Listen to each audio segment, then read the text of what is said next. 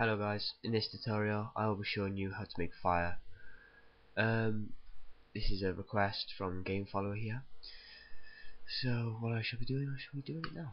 Right, so open the hammer and create a map. Now I'm just going to use this little wall with a few slide positions. So click the entity tool and write in env_fire and click where you want the fire to be. Now as you can see, a little flame thing has come up with end fire underneath it.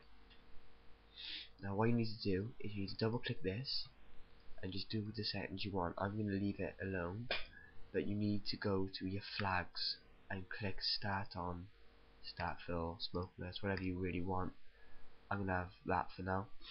If I click apply, quickly compile my map and it'll work for you. And right, and this map is called Tessie. Don't ask what, just felt like writing it there. And there should be a fire. It's shown. If you're having any problems with this, please tell me. But that is my tutorial. Good luck, guys.